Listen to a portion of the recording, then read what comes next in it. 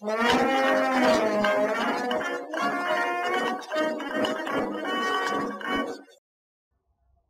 everyone, Adam Shar here from Bravura Media Company. Today we've got some more maps for you. We're going to be showing and displaying vintage maps of Irish settlement, immigration to the United States. It's going to be kind of a census maps, a lot of census maps. We're going to be giving a lot of information on that. We're going to be talking about Irish immigration history, and we're doing this all because we have St. Patrick's Day coming up, and this is kind of our contribution to the history of Irish immigration and Irish culture, and we just kind of want to do some sides of genealogy and history. So if you haven't already subscribed to our channel, please subscribe to our channel. We do videos on vintage maps throughout the entire world, on Irish history, different cultures. If you like history and maps, you got to subscribe to us. We upload videos all the time. That being said, let's go into the history of Irish immigration in the United States, and then we're going to kind of zoom in and explore this old map.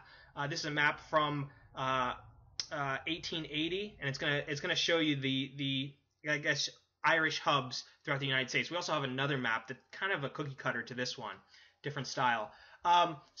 Getting started with the brief history of Irish immigration, starting around the 17th century, colonial settlers coming from the Ulster province, I hope I pronounced that right, of Ireland, Ulster. They were kind of a mixed bag of immigrants, and this term comes up a lot, Scotch-Irish, and it's in reference to settlers coming from Ireland.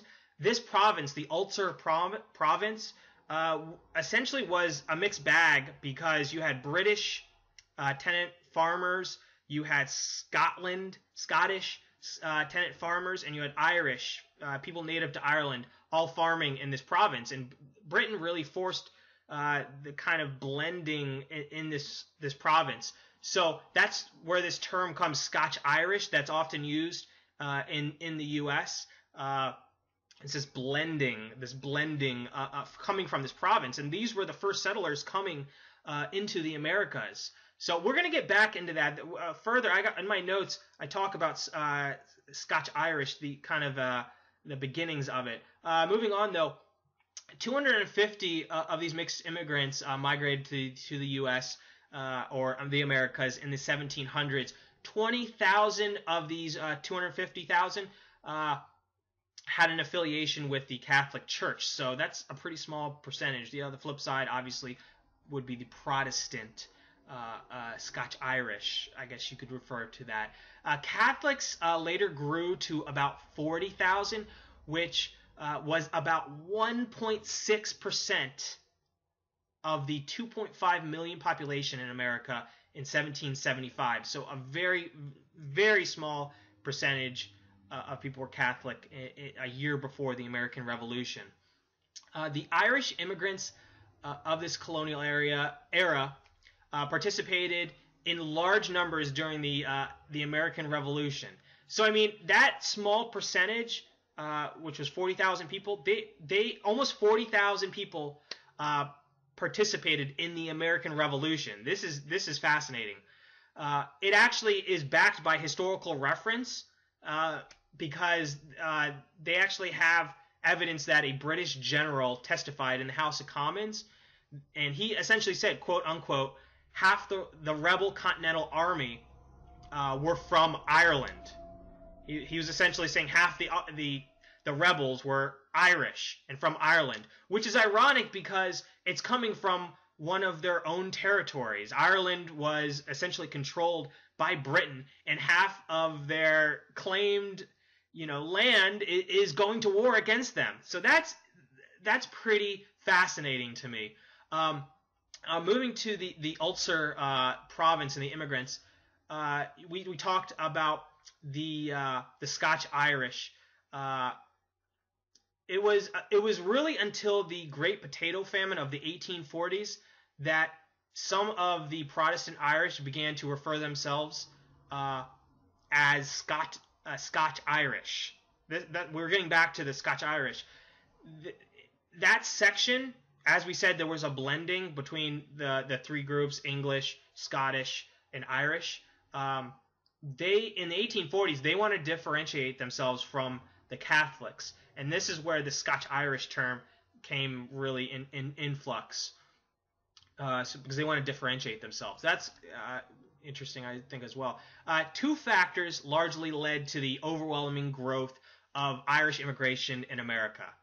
The 1820s saw a vast, major outcry and demand for labor in canal building, lumbering, and civil construction in the northeastern United States. And we'll go into this map and we'll show you exactly what's going on.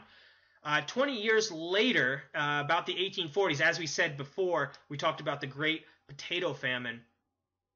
It really catapulted the growth of Irish populations in the United States, because not only was there opportunity and work, but people wanted to feed their families, the lack of food. So that was just 10x the immigration surge, and also other cultures and ethnic backgrounds were coming to the United States, so it made it very inviting. So that 40-year span between 20-year span, 1820s to 1840s, it was just an Irish influx right then. A lot of the Irish, a lot of the cities grew, I guess, in city areas, in urban areas, because they wanted to, it's kind of interesting, they wanted to create communities in these cities. They already had kind of established communities in New York, Boston, all these ported towns. And it's often because I guess it was kind of like a support system for these new immigrants coming there for protection, because they're going to they're going across an ocean to a whole new land. So it'd be nice to see, if you were an immigrant, you're going across somewhere you've never been before, you'd want to know where you're going. You want to have people with your same ethnicity and feel more comfortable and protected in that kind of environment with that community. Another reason, that's just one of the reasons. Another reason was, and this is definitely another factor, these immigrants literally had no money. They got to these ports and they couldn't go further inland because they had no money. So they kind of just said, you know what, I got to work, I got to get here and just settle and nose to the grindstone and make some money. And then maybe later on we can develop more inland in America. And we see evidence in this map. Today we know Chicago has a pretty significant Irish population, but on this map in 1880, about 40 years after the Great Potato Famine, we don't see a lot of development in Chicago. We'll go further into that. But just to label all the cities that had large Irish populations, obviously Boston, Philadelphia, New York, big one, Pittsburgh, Baltimore, Chicago, St. Louis, St. Paul, and then later on San Francisco and LA. So just want to put that out there. Very, very, very, very interesting facts, background into the Irish immigration to the U.S. Let's dive into this map. Let's point out some aspects we talked about. This map is from 1880, and if we zoom in, obviously, let me zoom out. We can see the concentrations. The darker portions of the key are displaying. Here's the key. This is 10% of the population and over are of Irish descent. And the scaling downs are obviously a lot less, 6 to 10, 3 to 6, 1 to 5. So we get kind of an idea that over 10% of the population is Irish at the time. So, if we look at the map, we zoom back, look at Boston. Look at Massachusetts. Just overwhelmingly Irish presence. And we go along to New York. It's this New England hub right here. Just major. And if you think about it, we talked about earlier, a lot of the labor demands were because of construction, civil construction, lumber. What was the other thing? Canal building. So, if you really look at this, lumber was really big in the New England area, especially New Hampshire, Massachusetts. This kind of, a lot of work being done. Certainly, the United States was going through a well, not really industrialization.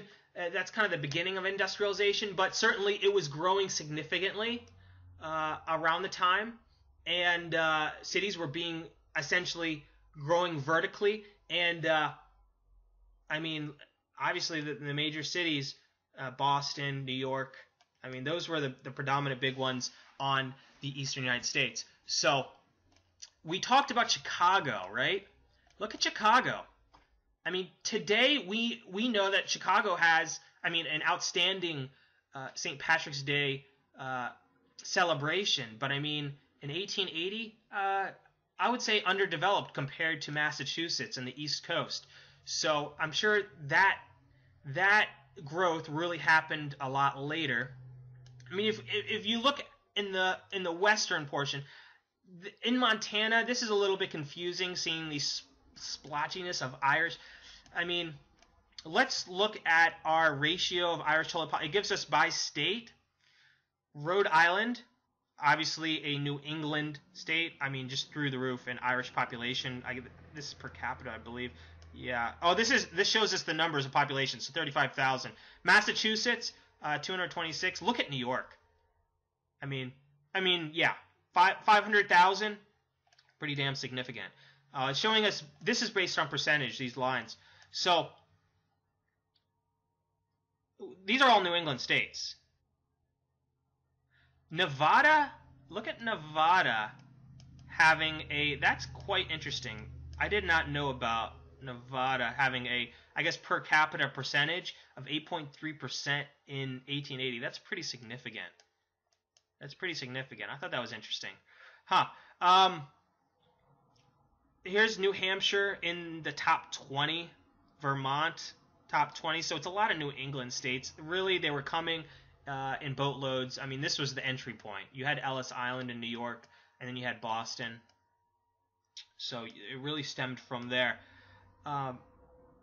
You look at North Carolina, Florida, some of the lowest percentage states. So let's look at Illinois. Illinois is significant on there. I mean, it's in the top 20, but it's significant today, to say the least. So, very cool map that we have in our possession. Let's go. We have another map. It's going to kind of show us the same thing. It's illustrated in green, and this is really not showing the whole United States. It's showing the eastern seaboard, really, and parts of Chicago. This is a 1872 illustration of Irish populations, and the over 15% is in the dark green. 6 to 15, 3 to 6. I mean, look at the Boston area. Significant. And we've got that road. Remember we talked about Rhode Island? That's significant too. Connecticut. We could see New Jersey's got New York, this area right around, probably Jersey City area, part of Long Island. Lots of Irish population. You know, and another aspect, we talked about the American Revolution. And I just want to throw this out there. A lot of the battles fought during the American Revolution, right in, obviously, the New England. I mean, I wouldn't say all of them, but a lot of influence during the American Revolution happened in the uprising in New England. So the conception that a significant population of the Continental Army rebelling against the English was Irish, I mean, makes a lot of sense. It makes a lot of sense that they helped fuel the war. So this is just more evidence right there. So, I mean, look, if we go over to Chicago, where Chicago is, I mean, it's somewhat light, you know. And even like St. Louis, look at St. Louis. St. Louis celebrates today, St. Patrick's Day, very, very buoyantly. And we can see a cohort, a population burst right there. So definitely, I love these maps. We really get a feel for history and information pertaining to Irish immigration. And I just wanted to leave it at that. I hope you've enjoyed this video, and I hope you've learned something from it. And please stay tuned. Subscribe to our channel. We're going to be doing videos like these all the time. We're going to be talking about history. We're going to be celebrating holidays. On St. Patrick's Day, I will do a video drinking.